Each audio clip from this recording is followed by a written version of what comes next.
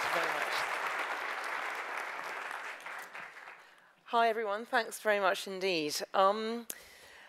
I expect that a few weeks from now, quite a lot of you are going to be sitting down with family and friends and eating a Thanksgiving meal. Could I have hands up if people are not planning to do that?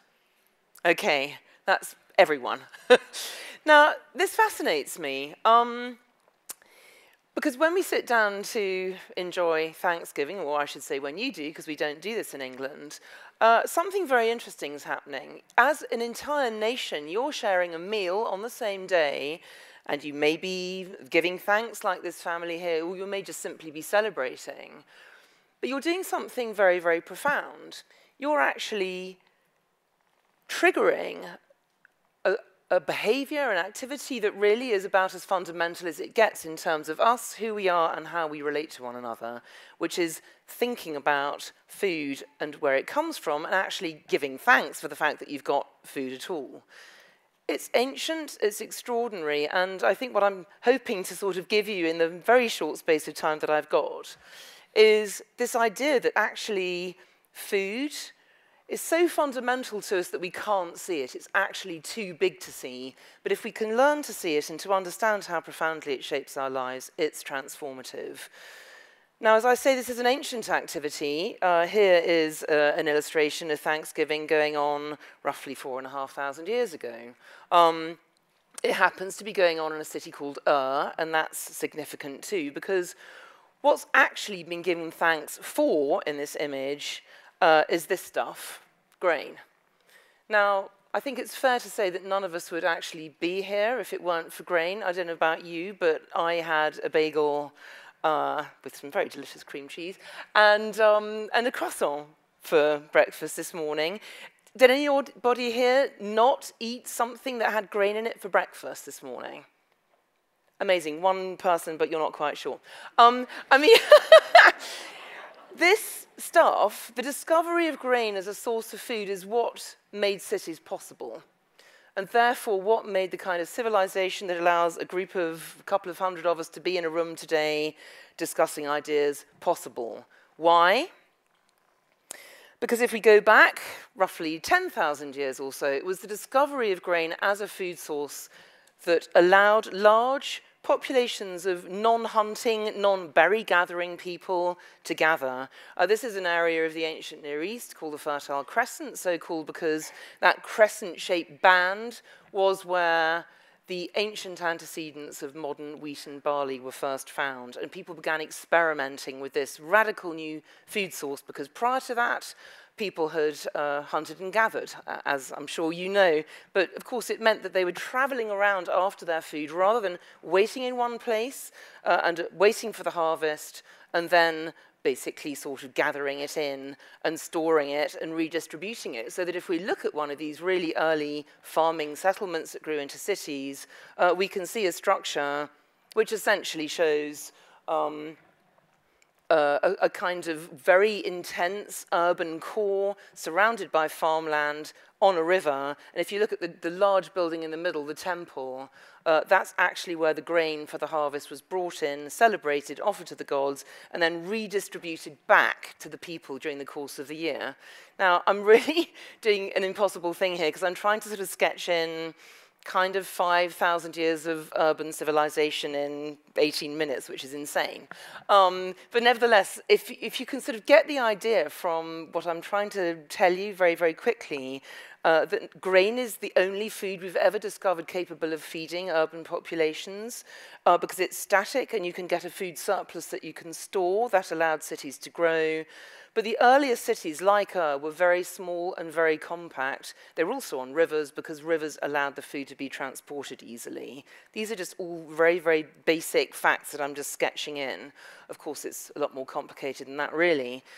Now, if we look at these early cities, what's interesting is that the importance of food and the centrality of the harvest was absolutely fundamental to the way people understood what a city was. If you look at this very famous public space, the Athenian Agora, that in fact was Athens' food market. But if you look at this one, I want to press a laser here, but I'm not sure that I'm going to sort of set the building on fire if I do, so I won't bother. But if you look over there, essentially, you can see there's one round building, and this is a very significant building in the Agora, because it's actually a public dining room. And what happened was that the first citizens in the first democracy on Earth, who were sort of running the country on behalf of their citizens, would sit in this building and have a meal together, which was symbolic that the democracy was functioning well. Now, a Greek meal 4,000 years ago or whatever was very similar to a Greek meal today, and I'm sure many of you have had a meal like this, where you sit down and there's a lot of dishes in the middle of the table, and you get your piece of bread and you dip the bread into the sort of the taro salata or the hummus or whatever, and you eat it. Now, what's interesting, have most of you eaten a Greek meal at one point or another? Has anyone not? You're a fabulous audience, because you're sort of, okay. Try it, it's good stuff. But the fascinating thing about this is that in ancient Greece, greed at table was taken to be a sign of profound untrustworthiness. And in fact, if you took too much of the yummy dips, which are called opson, which were expensive and obviously the interesting part of the meal, and piled it on your sitos, which is the Greek name for bread and indeed a general name for food, you were deemed to be greedy and therefore untrustworthy. So basically, table manners had a direct link on whether you would succeed as a politician in ancient Athens or not. Now, this profound understanding is something that, interestingly, is still in our sort of the backs of our brains. In fact, we're wired up to trust people who eat the same food as us and to distrust people that don't eat the same. And certainly, I'm sure any of you, if you were sitting down and somebody kind of reached across and, you know, grabbed your last delicious-looking potato chip and ate it before you wouldn't think very well of them. So these things are still there in our culture. They're just kind of buried and we don't really think about them very much. But as this wonderful image from Siena in the 14th century shows you, in previous times, the relationship between the city and its productive hinterland from where the food was coming was very much uppermost. So the allegory of the effects of good government in this incredible picture, which actually sits on one wall in the Sienese town hall, tells you everything you need to know about the importance of food in the psychology of the people running Siena in the 14th century. And you can see huntsmen leaving the city to go and shoot a boar for dinner. You can see asses with grain on their backs coming into the city. This is a fundamental picture about the symbiotic relationship between a city and its hinterland, which is very, very important and always has been, and indeed still is, although we think about it a lot less today. Now, of course, today that relationship looks a lot more like this. In other words, yes, we still have cities and we still have productive hinterlands, but we're not as aware of the connection. We can't just look out of the window and see where our food is coming from. In Chicago, probably in more cities, you are aware of your food history because you are an incredibly important city in terms of the history of food. But globally, cities, for instance, in China, who can't feed themselves, are importing food from all over the world. So we've got an incredible paradox. I call it a paradox, which is that the more we move into cities, in order to celebrate this wonderful thing called urban civilization, in other words, the ability to be with one another, we get further and further away from our sources of sustenance. And there is no ideal solution to this, but really struggling with how to solve this problem is probably the greatest practical problem that we face as human beings. And of course, it's getting much more acute as the world urbanizes. Now, the interesting thing is that previously, the one thing that used to limit the size to which a city could grow was its ability to feed itself, and cities were very often put on rivers for a reason, as I said earlier, not only because it allowed the food to be transported, but it also brought sustenance into the city. Now, that all changed with the invention of this thing, the railway, and of course the railway is absolutely fundamental to Chicago's history as well, because this allowed for the first time for food to be transported long distances very, very quickly, which emancipated cities from geography, meant that cities could actually, for the first time ever, grow to any size, any place, anywhere, effectively. And if we look at the growth of London immediately after the invention of the railway, we can see a small, compact city, as most cities were, on the left, transforming into a vast metropolitan blob, technical term for somewhere that you couldn't just walk to the centre of the city and get your food, but actually the food would have had to have been brought in by railway and obviously subsequently also by motor car. Now, this, of course, is where Chicago really comes in, because Chicago took over the mantle of Porkopolis from Cincinnati for the simple reason that it was linked up to the railway and therefore was able to bring grain, the food of cities, in very efficiently and then get them out either to the East Coast or then to other parts of the world. There was such a grain surplus, in fact, because the Midwest, the plains of the Midwest were opened up and able to bring the grain in by railway, that people didn't really know what to do with it anymore. And so instead of eating it directly, as had always been the case historically, it began to be fed to animals, and then the animals were fed to the cities. So this is the beginning of meatpacking. This is what made Chicago great.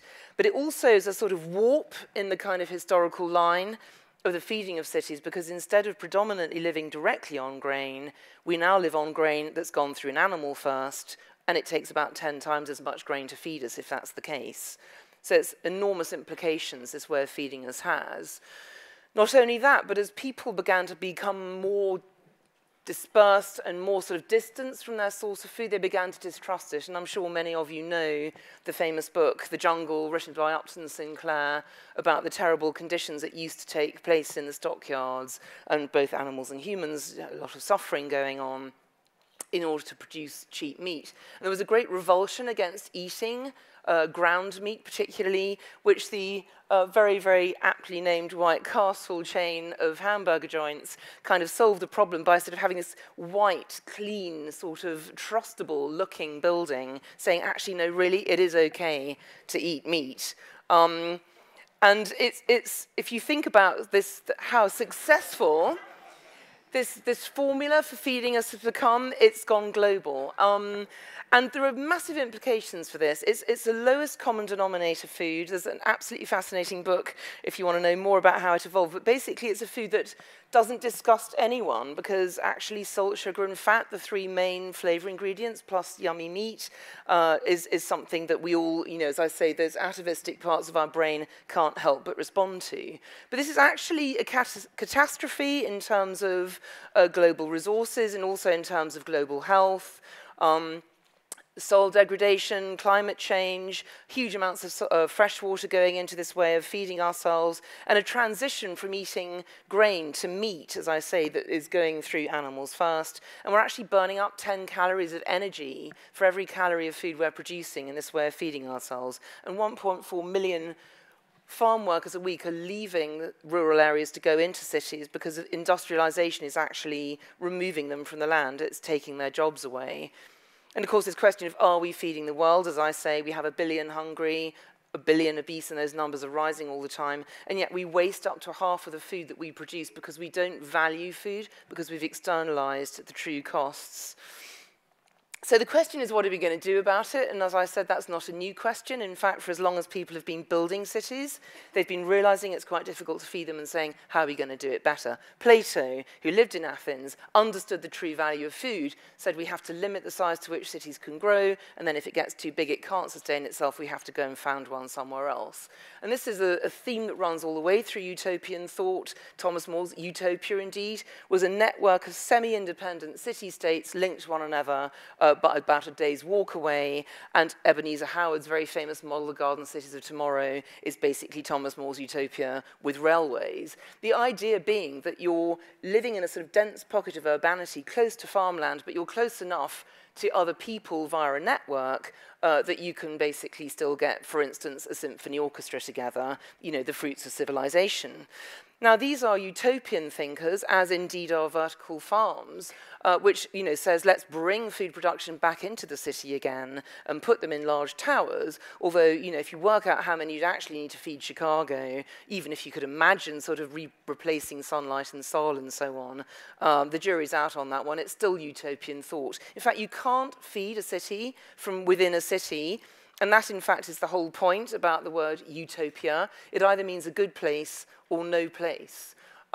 So my thinking is that actually, since food shapes all of our lives anyway, why don't we come up with a new word? I call it Sitopia, which simply means food place, because actually I think we, our homes, our families, our buildings, our society, and indeed the cities and the landscapes that feed them are all shaped by food. So if we think about food as a transformative tool, it can be incredibly powerful for making change that is not complete change, in other words, utopian, but it's incremental. It can work towards utopia. We have to think of food as a flow. It flows from the land, through distribution systems, into markets, into kitchens, into our lives, our homes, restaurants, and back into the system again. But it's far more complicated than that, because every single link in that chain is profoundly linked to every other by habits, beliefs, customs, preferences, my granny did it differently, and so on. Food culture is the shorthand for understanding how complex this thing is we're talking about. In fact, culture is really what we're talking about. And if you look at all of these incredible pictures from the wonderful book, Hungry Planet, I recommend you go and have a look at it, you can extrapolate whether, you know, you have cows that are eating grass, as indeed cows evolved to do, or whether they're in CAFOs, huge concentrated animal feeding operations where there's 160,000 cows wandering around in their old poo, eating grain that we could be eating. Whether we have social capital, whether we actually go into spaces, whether other humans in order to buy our food, or whether in the name of efficiency we remove the human from the food chain and just get it all sort of, you know, food logistics just kind of endlessly happening without us engaging in it at all, whether there's a phrase in English called knowing your onions, meaning people that can look at raw vegetables and understand what to do with them. They don't have to be women, by the way, or to wear funny clothes. But, you know, just the idea that you can look at food and know what it is, know what to do with it. 1/3 of meals in the UK, I'm speeding up because I'm really running out of time, are cooked like this very cheerful-looking gentleman on your right-hand side, because basically, we don't cook for ourselves anymore. How do we eat? Now, I mean, this extraordinary statistic I found that 1 in 5 meals, or 90% of meals in America, is eaten in a car now. Now, what does this tell you about society, given everything I've been saying in this very short talk that's fast running out of time, about the importance of eating together and how this is how we evolved as humans? This is how we socialize. This is how we civilize. It's a real issue. And of course, whether we waste food, I already mentioned that. Do we value food enough to close the loop, or do we just chuck it away? On the right-hand side there was all that fruit was from a supermarket dumpster, by the way. The true value of food is only visible when there's a crisis, when there's a war, or for instance in Havana in Cuba when the Soviet Union collapsed, or of course in Detroit when the car industry moved away. People actually go immediately back to growing food because you have to. And then you understand the real value of food, the most important thing in all our lives.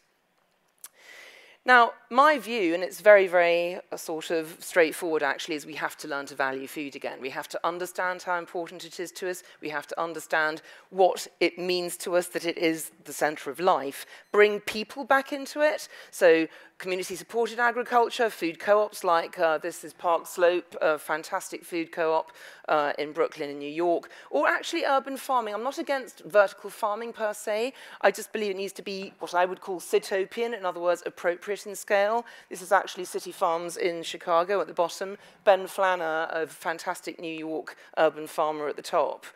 It's about neo-geography. It's recognizing the importance of geography again. That's a project on the left, which is basically in the Netherlands, trying to bring sort of incremental food production back into urban development, and Robert Levalva in New York trying to revive wholesale markets in the city. There are many, many ideas out there: lab meat, permaculture, plant paradise, where you grow plants under fairy lights, which are trying to sort of work out how to feed the world. That, to me, is the wrong question. The question has to be, what kind of world are we trying to feed, and how do we use food and our value of food and the way we eat to get there? It's about seeing through food. That's how you do it. Just grab a pair of these imaginary glasses and stick them in front of your face, and we can change the world. Thank you so much.